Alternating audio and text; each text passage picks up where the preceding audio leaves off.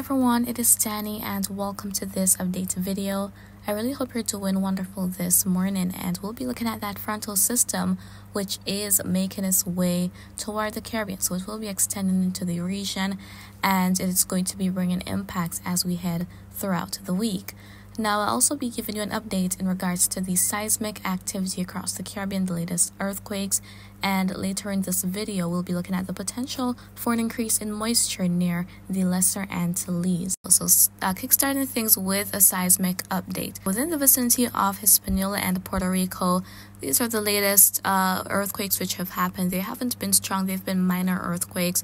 And that is something that is pretty much normal. So there was one just offshore Haiti, within the Dominican Republic, and several in parts of southern Puerto Rico and within the general area, which is something very common, as I said. And there was also another offshore Guadeloupe and Dominica yesterday in the afternoon, estimated to be a magnitude 3.3, and it wasn't very deep either, so some persons may have felt a brief jolt, but nothing intense has happened, thankfully, across the region as of lately. And then going back to the frontal system, now we're looking at a closer view of the Caribbean. We can see all that activity moving through parts of Central America near Cuba and up towards sections of the US. So there is some rainfall activity that is affecting parts of Mexico as well as northern Belize, not for everywhere, but some areas may be getting some showers this morning.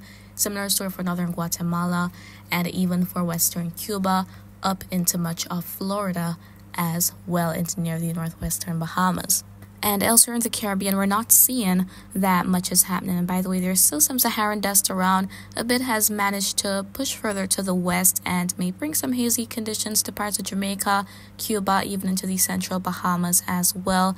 But another little plume is going to be moving into parts of the Windward Islands, Trinidad, Tobago, Barbados, Grenada, the Grenadines, St. Vincent, St. Lucia, and South America has certainly been experiencing this dust for some time. So it has been loitering around, and the frontal system is eventually going to be helping out with it. Now, this is the rainfall forecast for today, and we're seeing that it's getting quite colorful in the Caribbean. So as I expected with this frontal system, there would be an increase in rainfall, and that is what we see expected throughout today. So across parts of Mexico, Guatemala, Belize, also going towards Honduras and near the Bay Islands, there may be some substantial rainfall in some areas. Some periods of heavy downpours will be possible, and it is a similar story over in western Cuba and for the northwestern Bahamas and up toward Florida, which is already experiencing some periods of heavy rain. Elsewhere, though, across the central and southern Bahamas, we're seeing that it's likely to be mostly dry today. Also for parts of eastern Cuba, sections of Jamaica, there may be some showers moving by. Same story for the Cayman Islands and some spots over in Hispaniola. But for the most part, much precipitation is not expected. As we head further east toward the Lesser Antilles, we've got the trades coming in. We've got those little cloud clusters from the east that may bring a brief shower here or there.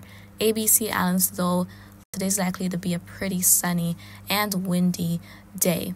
Northern South America, so we can see that much is not expected for the Guyanas nor for Venezuela, but over in the eastern Pacific and near the Pacific coast of Colombia will remain active, even sections of Panama and Costa Rica as well.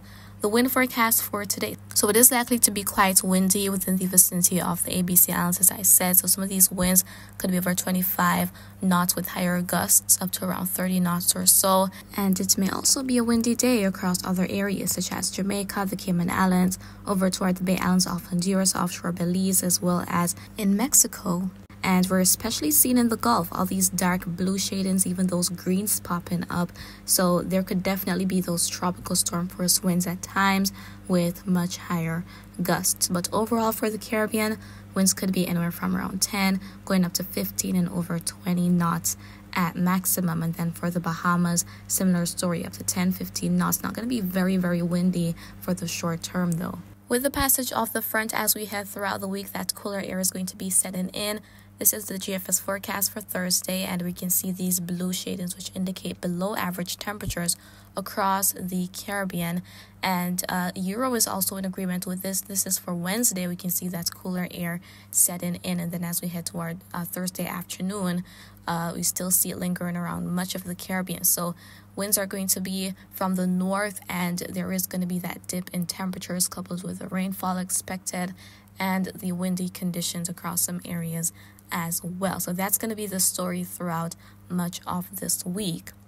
Now let us talk about that potential increase in moisture within the vicinity of the Lesser Antilles. GFS is the only model that goes pretty far out. It goes the furthest out compared to the other models such as Euro, the Canadian model, Icon, and it has been showing an increase in moisture near the Lesser Antilles for the past couple of days. It has been changing a lot in terms of where exactly this could happen, whether it could be a bit further south or just north of the Caribbean islands, but it has been showing an increase in moisture along with an area of low pressure actually developing. Let's look at the runs. This is the latest run here, and we can see all of these green and these yellow spots as well, indicating that increase in moisture, and that would be from a second front, not the current frontal system, but another one that would make its way out. So this is for next Wednesday, and then as we're going to be heading into Thursday, there we see that airflow pressure developing in association with all that increase in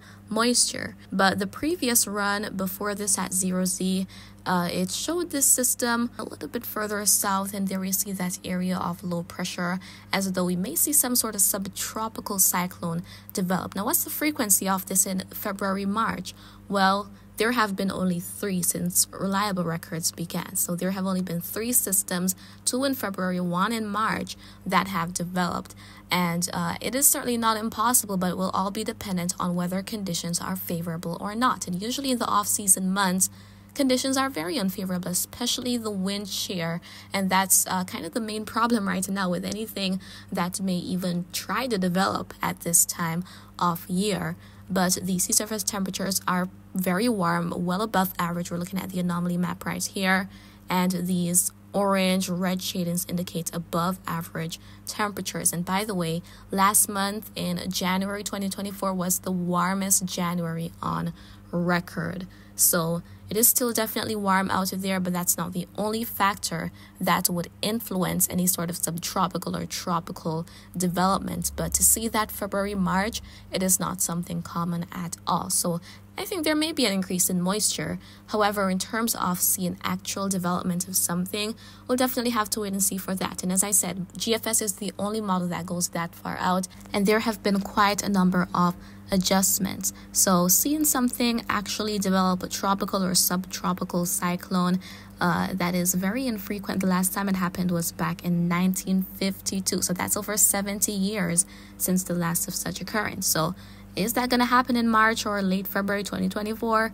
We'll have to wait and see, but I have very low confidence in that right now. So we'll have to see what the trend is throughout the week. We'll have to see what the trend is throughout this week. We'll see what other models are showing. And of course, I'm here to keep you guys posted as per usual.